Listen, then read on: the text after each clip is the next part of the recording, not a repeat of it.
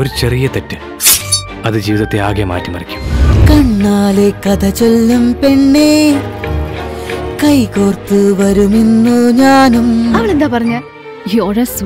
ആണോ block buster ചിത്രം തിരു ഇപ്പോൾ സൺ നെക്സ്റ്റിൽ മാത്രം 4K നിലവാരത്തിലും ഡോൾബി അറ്റ്മോസ് ശബ്ദത്തിലും കണ്ടാസ്വദിക്കാൻ ഇന്ന് തന്നെ സൺ നെക്സ്റ്റ് ആപ്പ് ഡൗൺലോഡ് ചെയ്യൂ.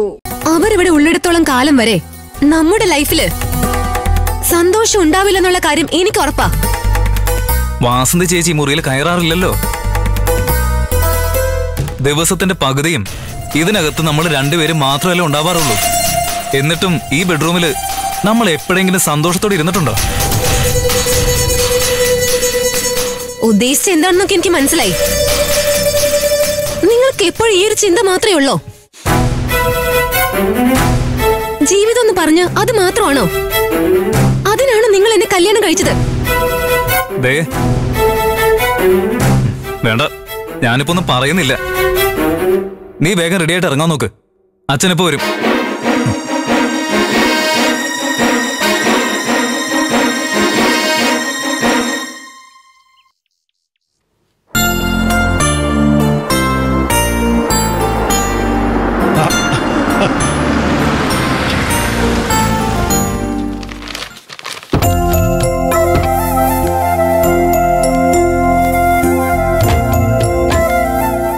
മാഷിങ് എത്തിയല്ലോ.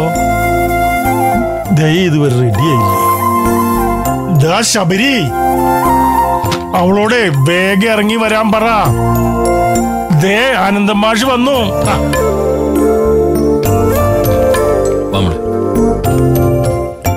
വരൂ മാഷേ.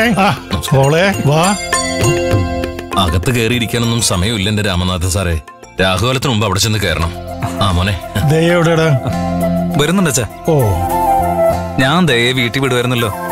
വെറുതെ നിങ്ങൾ ഇതുവരെ വരേണ്ട ആവശ്യം ഉണ്ടായിരുന്നില്ല. അതൊന്നും കുഴപ്പമില്ല ശബരി. എന്തായാലും വണ്ടിയുണ്ട്. അപ്പൊ പിന്നെ പോകുന്ന വഴിക്ക് ദയെ കൂടി വിളിച്ചാ നീ അതിനു വേണ്ടി ഓടണ്ടല്ലോ എന്ന് വിചാരിച്ചിട്ടാ. മഞ്ചാടി, ക്ലാസ് ഒക്കെ എങ്ങനെ പോകുന്നു? നന്നായിട്ട് പോകുന്നു ശബരിയേട്ടാ. ഇന്ന് ചേട്ടനും കൂടി ഞങ്ങളുടെ കൂടെ വരുമെന്ന് വിചാരിച്ച്. വരണമെന്നുണ്ടായിരുന്നു മോളെ. ഒരു രക്ഷയില്ലാഞ്ഞിട്ടാ വരാത്തത്. സ്വന്തം ജോലിയാണ് പ്രധാനം. അത് മാറ്റിവെച്ചിട്ട് ഇതുപോലുള്ള ചടങ്ങുകളിൽ പങ്കെടുക്കണമെന്ന് ഞാൻ ഒരിക്കലും പറയില്ല. പക്ഷേ ഈ ബന്ധങ്ങളുടെ കെട്ടുറപ്പിന് ജോലി മാത്രം പോരെ മാഷേ. അത് മാറ്റിവെച്ചുള്ള ചില വിട്ടുവീഴ്ചകളും വേണ്ടിവരും. മഞ്ചാടി, എന്നാ പിന്നെ വൈകിക്കേണ്ട മാഷേ, നിങ്ങൾ ഇറങ്ങിക്കോ. ശരി, ചടങ്ങ് കഴിഞ്ഞ് വീട്ടിൽ വന്ന ശേഷം ദയ ഞാൻ തന്നെ ഇവിടെ കൊണ്ടുവന്നാക്കണം. മാഷ് എന്തിനാ ബുദ്ധിമുട്ടുന്നേ? ശബരി ജോലി കഴിഞ്ഞ് വരുമ്പോ അവളെങ്കിലും കൂട്ടിക്കൊണ്ട് വന്നോളും അല്ലടാ? അതെ, ദയനൊന്ന് വിളിച്ചാ മതി, ഞാൻ വന്നോളാം. എന്നാ ശരി, പോയിട്ട് വരാം. ആയിക്കോട്ടെ. മഞ്ചാടി വാ. ശബരിയേട്ടാ, അങ്ങളെ ബൈ. ബൈ.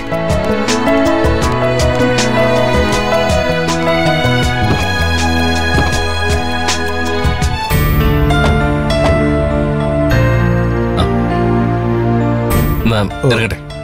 ശരി മാഷേ.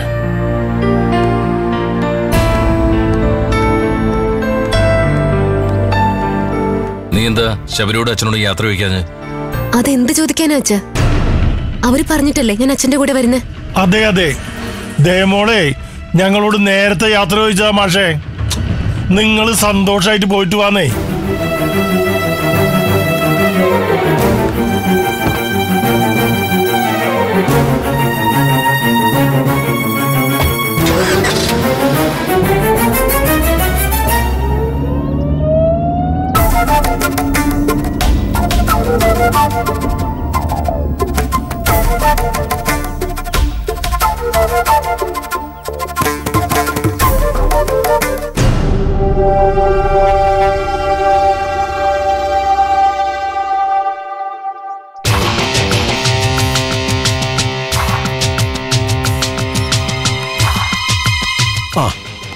നിങ്ങൾ വന്നിട്ട് കുറെ നേരമായോ? ഇല്ല സർ, കുറച്ചു നേരമായുള്ളൂ.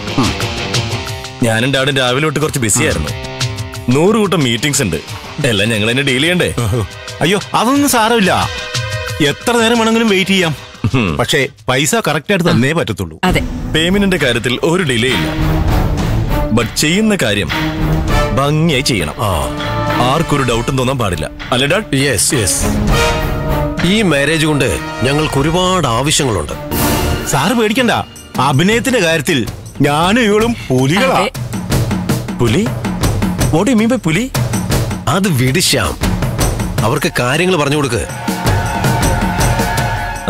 ഓ യെസ്. നിങ്ങൾ രണ്ടാളും എന്റെ അമ്മാവനും അമ്മായിയാണ്. ബൈ ദ വേ, എന്താ പേര്?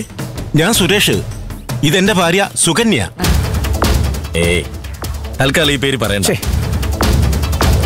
നീ ബാക്കി പറഞ്ഞു കൊടുക്ക് Shyam. V are already late. Sure dad.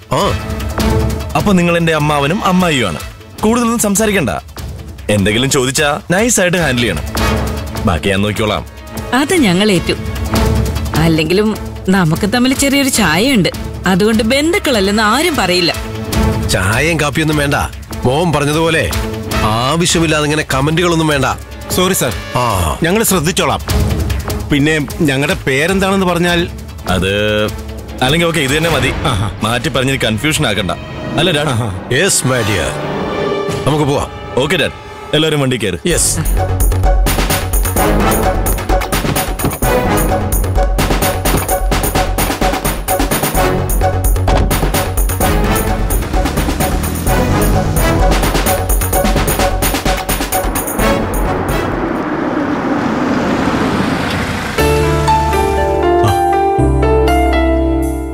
അമ്മേ, അവരെത്തി.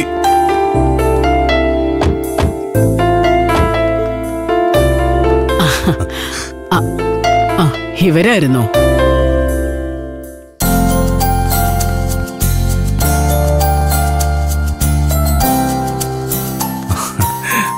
വരൂ. ഇതെന്താ 3 പേരായിട്ടാണ് ഒരു ചടങ്ങിന് കയറി വരുന്നത്? എന്താ അമ്മ ഇത്? ഞാൻ പറഞ്ഞാണോ കുറ്റം? ഒരു എരണമില്ലാത്ത വരവല്ലേ ഇന്ദ്ര അത്? ഐശ്വര്യത്തോടെ നടത്തേണ്ട ചടങ്ങല്ലേ ഇത്? ശബരി കൂടി വരാനിരുന്നതാ. അപ്പോഴാ കമ്പനിയിൽ നിന്ന് ഒഴിവാക്കാൻ പറ്റാത്തൊരു മീറ്റിംഗ് വന്നത്. ഓ, ആ തുണിമില്ലിലല്ലേ അവൻ ജോലി ചെയ്യുന്നത്. അവിടെ തന്നെയാ എന്റെ മോള് സോനയ്ക്കും ജോലി. ശബരിയേക്കാൾ ഉയർന്ന ജോലിയായിട്ടും അവൾക്കിന്ന് പോകേണ്ടി വന്നിട്ടില്ലല്ലോ. ഓ, ഇതൊക്കെ ഓരോ മുട്ടിന്യായങ്ങളാ. എന്തെങ്കിലും ആവട്ടെ. നിങ്ങളുടെ മകളെ കൂട്ടിക്കൊണ്ടു പോകുന്ന ചടങ്ങല്ലേ, നിങ്ങൾക്ക് ഇഷ്ടമുള്ളതുപോലെ ആവട്ടെ. എല്ലാരും വരൂ. അനുചേച്ചി, അച്ഛനിരിക്കും. അവര് സംസാരിക്കട്ടെ, നിങ്ങൾ വാ.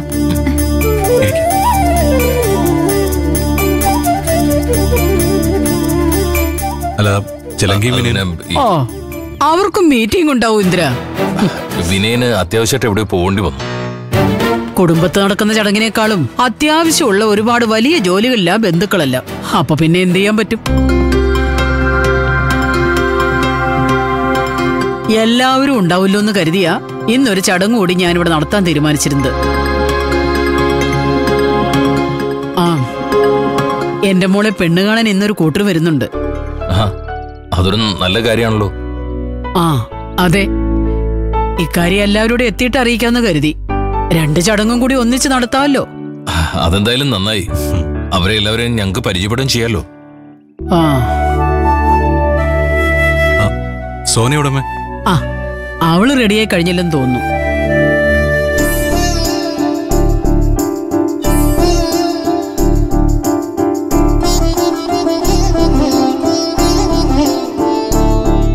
സുന്ദരിയായിട്ടുണ്ട്. കൊള്ളാവോ? കൊള്ളാവോന്നോ? സൂപ്പർ ആയിട്ടുണ്ട്. ഈ സാരി സോനയ്ക്ക് നന്നായി ചേരുന്നുണ്ട്. ശരിയാ, ഇന്ന് സോനയെ കാണാൻ ഒരു പ്രത്യേക ഭംഗിയുണ്ട്. അതിപ്പോ ഏത് ഡ്രസ്സിലും ഞാൻ സുന്ദരിയാ അല്ലേ ഭാനുമ്മേ? പിന്നെ ആണോന്ന്.